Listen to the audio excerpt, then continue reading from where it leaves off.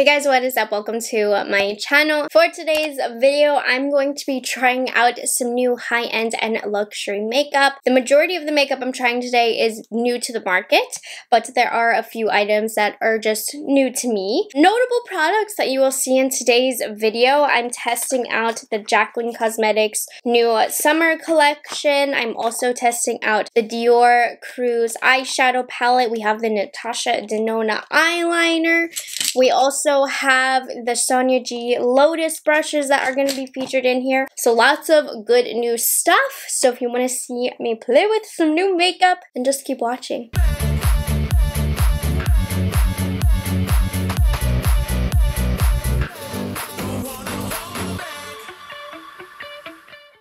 I want to thank Lily Silk for sponsoring this portion of today's video. I've been enjoying so many of the products that they offer. You guys have been telling me to switch to silk products for a while and finally did it, and I'm obsessed. So if you don't know Lily Silk, that's where you can find all kinds of silk items such as bedding, pajamas, blouses, pillowcases, and a lot more. I didn't even know they offered silk in this number of items. Mulberry silk has a lot of beauty benefits to skin and hair. Now that I've tried it firsthand, I can stand by the fact that silk is awesome. It's absorptive of moisture and breathable, sleep promoting, anti-aging, and just super soft and smooth. My husband has been very happy with our silk pillowcases here. So what's awesome about a silk pillowcase, and we have the white ones here, is that it helps prevent those sleep wrinkles because it's so smooth, and it also retains moisture of the skin, because for a regular cotton pillowcase that's going to absorb your skincare products, with this it stays right on your skin and you stay nice and hydrated. For me, what's really important is, you guys know I have very frizzy hair, and the cotton just makes my hair staticky. It makes my hair all weird. This really does help with the frizziness of my hair, and it also reduces breakage as well. And what my husband loves the most about these is that they are very cooling. I don't know, we produce so much heat between us. This really has helped every time we lay our heads on it. It's just so nice and cool. But they also have a lot of other amazing products. So first of all, I'm wearing, and they have different types of blouses and tops and pajamas. I have this camisole in quicksand pink. It is so pretty. I love this color. As you can see, I like this kind of pink. So that's what I'm wearing for today. It's super cute with jeans. Something that's also been a game changer for me are these silk scrunchies. Previously, I was using velvet scrunchies, and I noticed every time I pulled the scrunchie out of my hair would come along with it and it would like fall out. With these, I'm never going back to anything other than silk hair ties and scrunchies because they just slide off my hair. They don't pull any of my hair along with it. And they have a lot of different colors and different sizes. I've been using the small one lately, but they have like basically different levels leading up to the biggest ones. So I've just been loving how smooth these pull off of my hair. And then this one, I was not expecting to love so much, but they have a silk bra, right? And it is probably my favorite bra of all time. The comfiest bra. And I know that sounds very dramatic, but I'm not exaggerating. So it looks like this. I'm not gonna show you it on me. But there's no wire, and it literally feels like you're wearing nothing. It doesn't cut into you in any way. As you can see, it has like this laser cut to it. If you've ever tried the laser cut underwear, you know how those feel like nothing. This feels like nothing, and the pads in here are really, really nice because they give you a nice shape, but it feels like you're wearing nothing. This is probably my favorite bra just to wear for every day under t-shirts, so I really, really recommend this. But they have all different kinds of silk products for you to try out. If you are interested in trying anything from Lily Silk, I do have a discount code. The code Morgan15 will get you 15% off of everything at checkout. So again, thank you Lily Silk for sponsoring this portion of today's video. Let's get on to the video. I'm gonna use my Lily Silk scrunchie. Just gonna pull my hair out of my face, and let's let's get up close and personal. All right, skin is prepped, hydrated, sunscreened. So I actually have a luxury foundation that has been sitting in my collection untried before, and I've always wanted to try this foundation, so I thought this was the perfect video to bring it in. There hasn't been any new luxury foundations that have come out that have at least caught my eye, so I'm gonna try out the Giorgio Armani Neo Nude True to Skin Natural Glow Foundation. I have mine in the shade number 5. Always wanted to try this. Hope it's the right color. It's looking a little bit light, but that's okay. We will make it work. If it is a bit light, yeah, we can definitely make this work. So this is not a new foundation. However, it's been one that I've always wanted to try because I love Armani foundations. I think they do a really nice job. Of course, they have the classic luminous silk foundation. I've always wanted to try their Power Fabric foundation, but this is one that's caught my eye. It just sounded like something that I would really like for every day. You know, I can just never get the color right. Either way too dark or way too light, which I don't have a problem with because I mix my foundations all the time. But when it comes to testing a product out, especially in the summer because I tan pretty easily and quickly, your girl can never get it right. You put a little bit more on for some extra coverage because you can definitely see my skin through this, so it is a more natural foundation. Okay, I turned my lights down. I feel like it was a bit too bright. You can see the foundation a little bit better now. So you can see this gives a light medium coverage, probably more light, not even medium. It looks really good. It looks like a really great everyday light coverage foundation. We'll have to see how it settles on the skin. So I've used this concealer a couple times before, but I'm getting used to it still. I got a wonderful PR package from Jouer, which I'm so excited about because I love Jouer. It was like, ugh, I can't believe it. I asked for the Essential High Coverage Liquid Concealer. I'd heard a lot of good things about this in the past. I have mine in the shade Wheat. So this is not a first impressions. I want to say I've used this 2 times before, but I'm still testing it out, getting a feel for it. I like it. I don't think I love it so far. I think that it does get a little bit thick on the under eyes and can get a little bit creasy. I'm not a big fan of how it wears, but on that initial application like this, I feel like it looks really beautiful. So I'm testing it out with different products and foundations and powders just to see what works best, how it looks the best, all of that. And I feel like I want to kind of push this out onto the skin since the Armani gave me such a lightweight coverage. I want to put it right over my cheeks because I have a lot of redness in the cheeks and the nose as well. Foundation also hasn't been sitting on my skin the best recently because I swear I've been sunscreening constantly. I've been monitoring it, but for some reason I still managed to get a little bit of sunburn, especially on my nose. There's no winning. I can't win. That looks really nice. I didn't have a new eyebrow product, so I'm gonna pop this on really quickly and then I'll be back to try this new brow gel from Nudestix. So I don't have a new brow product, so I'm gonna throw on off camera the Gucci powder eyebrow pencil and then I'll be back. If you hear mowing going on outside, that would be my father sabotaging my YouTube career, but anyways, the show must go on. So I'm going to use the Nudestix Brow Boost Set Gel XL.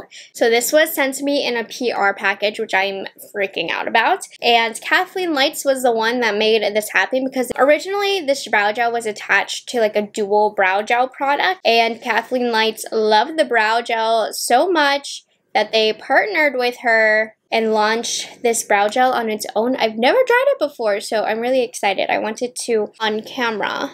Oh yeah, this really does stick the eyebrow hairs up. Okay, Dad, what's going on out there? Okay, so I'm gonna let this set. My brows look kind of fluffy, like in a good way. I trimmed them the other day, so they're not too chaotic. They're a little bit tame, but a little fluffy. Before I set the face, I do have a couple cream products that I wanted to try. The first one is from Jaclyn Cosmetics. This is from her new summer line. This is the cream bronzer. I picked up the shade Sandy, and I've used this twice before, so I do have my thoughts on this. So here is what the packaging looks like, and this is what the color Sandy looks like. Okay, so I'm going to use the base brush from the Lotus set that just came out from Sonia G.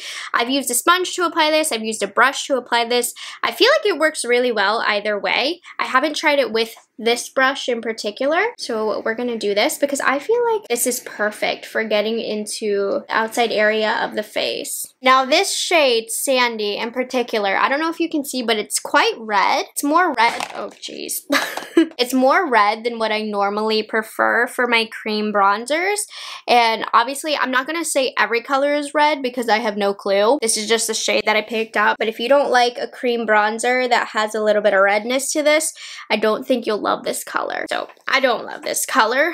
I wish it was a bit more neutral. That's kind of normally what I prefer for cream bronzers. However, the product itself is quite nice. I think it blends into the skin very easily. It doesn't pull up any foundation. It's a good product. I just don't love the color that I chose. I'm going to use a sponge to mush it in. So that's with the brush. I'm going to go in actually with a little bit more on my sponge just because I love the airbrush look that a sponge gives.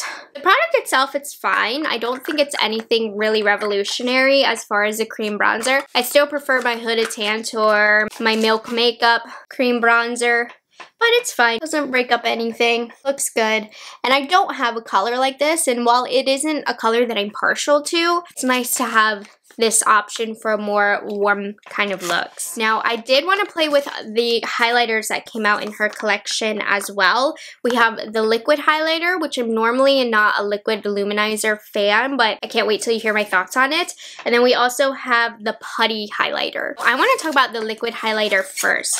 It looks like this. This is in the shade High Gleams, and I am normally not a cream highlight person, but this is really beautiful. I don't love it just because I don't love liquid luminizers in general. I hate the way they look on my cheekbones. If there was a liquid highlight that I would use, it would probably be this one. Big statement here, but I think this is my favorite liquid luminizer I've ever used, so I just put a little bit at the tops of my cheekbones, and I like to use my fingers because I feel like when I use my fingers, it doesn't move foundation as much. And this is quite glowy, but it works into the skin, so it's not as crazy. I did apply this over my bare skin the other day, and it was really pretty. I still prefer the way it looks on top of foundation because I feel like the foundation seeps up some of the extra glowiness that I think makes it look like a little bit too much. But look at that. And then I'm going to use my sponge again, my handy dandy sponge, to press it into the skin more. Look at that. Doesn't move the foundation at all, and it has like the perfect glow. The only thing I struggle with application is I always get too much highlighter right here, and I don't like the way the texture looks emphasized there. But other than that, this is a really good liquid luminizer. I am a fan of this. Now, there was another highlight formula that came out in the collection, which is the Putty highlighter. Now, I picked the shade Glazed Out, and it's a bit too light for what I would normally prefer, which makes it a little bit more crazy, but that's okay. I knew better when I picked this color. I don't know why I did, but it's called Glazed Out. It's just a normal cardboard packaging, and in her original video, she said she barely touched this and got so much product on, and I completely agree. It is so creamy. You barely have to touch it to get product on. Now, something I don't like about this product, I feel like there is a little bit of glitter in here. It's more so perceptible if you put it on bare skin. So if you're wearing foundation underneath, I think it will like soak some of that up, just like the liquid luminizer, but it's really, really pretty. So I like to use a sponge for putty highlights. It does feel similar to a Super Shock highlight from ColourPop, but I find the best way to apply this is with a sponge. It just presses it into the skin because she said this goes over powder, and then it's just so versatile and it won't break up the foundation. I used this once before I put it on bare skin on foundation, and I did find it did break up like the concealer underneath here and the product underneath. So I was like, I mean, it might have just been that product because it was the first time that I used that base product. Nonetheless, I want to apply it a little bit more controlled with the sponge so that way I can guarantee it won't break up the foundation, and it's not. But like I said, it did break up a foundation that I did use underneath. But this application is the most beautiful way to apply it. I applied it with a brush before. I didn't really like it. I thought it also made it too white. It made my face look too glittery. But the sponge gives it such a pretty glow. And it makes it look seamless with the skin. I like this a lot more. I was preparing to say I didn't like this highlight, but applied in this fashion, I really, really like it. Thumbs up on the highlights. I don't think this is a need, but I like it. And the liquid highlight, I really like the liquid highlights. I definitely recommend this. So the bronzer is for me. It's nothing special.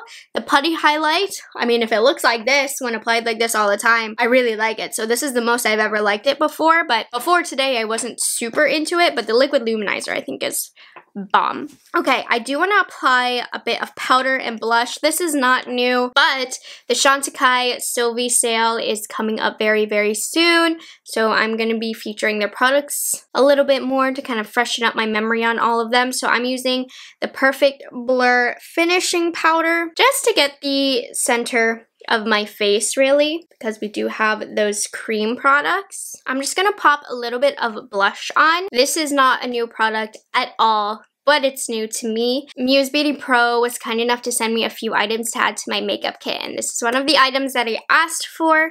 So this is the Viseart face palette in the shade Rose and Coral. These shades look really vibrant and beautiful, and they look like they're going to work for a very wide range of skin tones. Taking a look at the eyeshadow palette that I'm going to be using today, this is quite bright, but let's go more peachy. I'm feeling the peach today. So this is, by the way, the cheek brush from the Sonia G set. You see, this palette does seem to have very vibrant shades. There is another palette which seems to be a little bit more neutral, but you know, I love a nice pop in my blush. So, my goodness, how beautiful is this? And you know what? There's something special about applying highlighter first, because I just love the way that the highlight seeps through underneath blush. I'm going to put a touch of the blush on my nose because my nose is looking very white. And then we're going to push that into the skin. If you don't notice, the sponge is my #1 tool in the world. It just makes the base look flawless. So I recently picked up the Dior eyeshadow quint in the shade Cruise 2022. It is available on the Dior website if you're interested. It looks really pretty, just like an everyday neutral palette. It looks prettier in person and has a little bit more depth than what I saw on the website. So let's try her out. To save time, I'm gonna do this eye first, and then I'll be back to do the other eye. So yeah, I'll be back. All right, you guys, so I gotta be honest here. This is not my favorite Dior quint. I'm starting off with the worker brush, and we're gonna use this shade right here. And this is just going to be our transition shade. This palette does not contain a matte, which is fine because you can see this is working on the crease a-okay. And by the way, my under eyes are looking dry. I think it's that concealer. This is not the first time that this has happened with this concealer. This is just gonna add very, very subtle depth. From the set, I'm taking the soft definer brush, and this is when I got a little bit disappointed. So this shade does not carry too much depth. So this palette overall, you can see I don't get depth from it. Obviously, when you look at it, you can see this palette. It's not going to give you too much depth, but I feel like comparing it to the Tom Ford formula, if a quad doesn't look like it has depth, most of the time when you actually go to apply it to the eye, the shade surprises you and it gives you more depth than it looks in the pan. With this one, I mean, it looks how it looks in the pan, but I was hoping it would be similar to a Tom Ford experience where you just get a little bit more from it than you expect and when you swatch it. But no, I mean, it's a pretty shade, but I do feel like I see myself having to go into a different palette to get a little bit more depth to my eye. Now, if you like the all over light eye, then this would be fine. There's a time and a place for that. I'm not against that either. I just was hoping to get a little bit more from this shade. Now, the best shade in this palette, in my opinion, is this copper shade, which actually probably has the most depth and pigmentation out of all. So this is gonna just completely take over the look. It's really, really pretty. I'm just applying it to basically the center of my lid and kind of pushing it out everywhere else. We're gonna take the worker brush, kind of blend it to make it look more seamless. Since this color actually does provide more depth, we're going to take advantage of that and spread it out. I'm taking on a Rephr number 3 brush, and we're just going to use that because it really does pop. So I feel like this color could be a bit out of place just because it doesn't go super well with the rest because it stands out so much, but it's a great quality shadow. So Nude Builder brush, we're going to take this soft gold shade, put it in the inner third of the lid just to brighten up the look. I do feel like if we take the center shade out of the equation, you can get a nice everyday soft gold kind of look, but I did want to show you how much intensity that copper shade packed. And I'm wiping off my brush, going back in with the Rephr number 3 brush. We're putting this pop shade right here, which is really pretty. So overall, this palette has really soft shimmers to it. It's just not the most unique palette in my opinion. I think Dior has some better color stories. Now, what I will say is the quality is pretty nice. It's on par with this new Quint reformulation. It's great formulation. It's just not my favorite color story here, but it works. It's pretty. I mean, at the end of the day, it created a pretty soft look, and if these colors are something that you'll gravitate for it, I think you will really like it. Side note, the brow gel has dried down and I like it. It's not too crunchy, but it definitely has added a cast over each brow. All right, you guys want to hear something insane that I am so incredibly grateful for? Natasha Denona's team sent over their macro blade liquid eyeliner for me to try, and I got to be a part of their campaign and create a video using the new eyeliner, so definitely check it out. I've only used this once, so we're gonna use it again today. Let's shake it up. Now, from the one time that I used it, I do have my thoughts though. So let me bring my mirror closer. It's gonna get in screen here. So the very first time I used it, it is quite liquidy. So make sure you use a light hand and are very careful. I hope that it dries down a little bit or that the formulation becomes a little bit more gel-like because it was a bit messy that first time that I tried it, but I'm gonna continue to use it because it's really, really black, which I like. So the packaging of it looks like this, and I got asked, is it a brush tip or a felt tip? Well, here's what the tip looks like. People are saying it was a brush tip, but it's definitely a felt tip. So felt tip, and it's the perfect length. It's not too long, it's not too short. And now knowing what I know about the formulation, I'm not going to press down too hard because I find that's when the formulation gets a little bit harder to work with. One thing that does worry me about the formulation of this is I do think it's a bit watery. So I can see a little bit of swimming happening up very, very fine lines of my eyelid. And keep in mind, I am 25, so if I see that swimming happening, that really means it's quite a liquidy formulation now. I don't know how this wing became like this. This is what I mean by so much product comes out. But you see, it's really, really black. It looks awesome. Yeah, I'm hoping the formulation will thicken up a little bit because it's not the easiest to control. For example, I also did just try that Tom Ford double-sided liquid eyeliner, and I found that very, very easy to work with. This eyeliner, I don't feel that way with. It's not super easy to work with, but oh my gosh, once it's on, it looks so good. All right, let me do this eye in silence. Not the best wing I've done in my lifetime, but actually I kind of like it. Anyways, yeah, this new eyeliner, I prefer the Tom Ford. It's very, very black, which I really like, and if you like a felt tip, look into it. But I do think the formulation is a bit watery, making it a little bit more difficult to work with. But I do find with some eyeliners that can change over time. It can become easier to use as it dries out. Honestly, I feel like I'm gonna leave this open for like 15 to 20 minutes to see if I can get that to happen. But I love how black it is. So anyways, I'm gonna do some mascara and falsies, and we're gonna finish off with the lips. So here is how the eyes look with lashes, always a big game changer. I did apply a little bit of the e.l.f. Retro Paradise lip liner around the edges of my lips just for some extra definition. You can get this look using any type of cream bronzer or any brown lipstick. So on top, I'm gonna use this Chantecaille Lip Tint Hydrating Balm in Beach Rose. This came out with their summer collection, and it's really a beautiful peachy color. Not sure how well it's gonna go with this look, but I just feel like trying this formula out. Oh yeah, this is like a tinted lip balm. And that's really pretty too. This shade is beautiful. I am going to put a little bit of the Jaclyn Cosmetics Lip Oil on top. I got the shade Crystal Drip, which is the clear lip oil. The consistency of it reminds me a lot of the Dior lip oils. So if you like the Dior, I think you'll like this. It's not sticky at all. It does have a thicker consistency. It does feel really great. I really like the clear one because I just apply it all over my lips if I'm not wearing any makeup. It does hydrate and add a little bit of gloss. So I do like her lip oils. Again, I don't think, you know, they're anything extraordinary, but they do remind me a lot of the Dior lip oils, which are phenomenal. So these follow close behind. So I do think you will like these.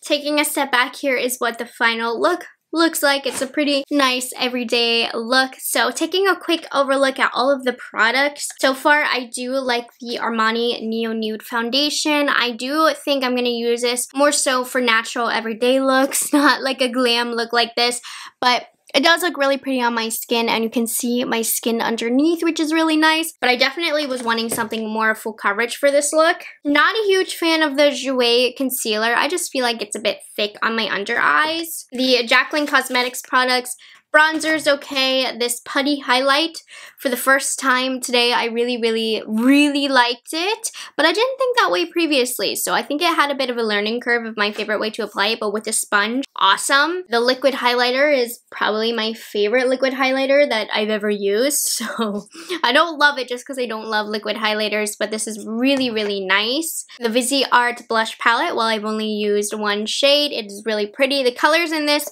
are a bit bright, but I mean, I love the way that my cheeks look right now. The Nudestix brow gel is really holding my brows in place. So far I'm really liking this. I like the way that the brush brushed out my eyebrows as well. So this is really nice. I love the quality of this Dior Cruise eyeshadow palette, and I think if you like the colors, look into it. But I would direct you to trying different colors just because this isn't my favorite color story. But I mean, it's a nice everyday palette, kind of in the middle for me. Natasha Denona liquid liner. Unfortunately, it's a little bit too watery for my preferences. When it's all said and done, it looks really good, but it definitely takes a little bit of extra work and time for me to get it the way that I like it. The Chantecaille Hydrating Lip Balm, I'm a big fan. I have two other colors to try. These are great for everyday, great for summer. These tinted lip balms are very popular, and I'm not a huge fan of them, but I really do love this formula. I think it's really nice. And then finally, the Jaclyn Cosmetics Lip Oil is also a very nice. And by the way, on the side, you guys know I've been using this Sonia G Lotus set, which I'm really excited about. I spent lots of moolah on it, and I'm really liking the shapes that are in here. But that is all I have for today's video. I hope you guys enjoyed it. Again, thank you to Lily Silk for sponsoring a portion of today's video. Remember to use my code Morgan15 if you are interested in picking anything up. And that is all I have for today's video. If you aren't subscribed to my channel already, I would love it if you would consider taking the time to do so. And I will see you all in the next one. Bye guys, have a good one.